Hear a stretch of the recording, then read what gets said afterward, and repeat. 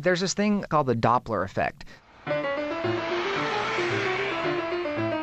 If you hear a car drive by you and it goes and it changes pitch, that's because short wavelengths of sound we hear as a high pitch.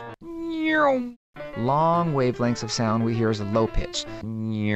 So as the car's coming towards you, the sound wave leaves it, but since it's moving towards you, it squishes together so you hear the pitch getting higher, and then but now we add relativity to it, and say you're across the street and the car's moving from me towards you. Well, since it's moving away from me, relative to my position, the wavelengths are stretching out. I hear a low pitch, but it's approaching you because you're in a different relative position.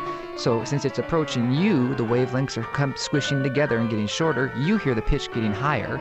The person in the car is traveling with the wave, so they hear a medium pitch.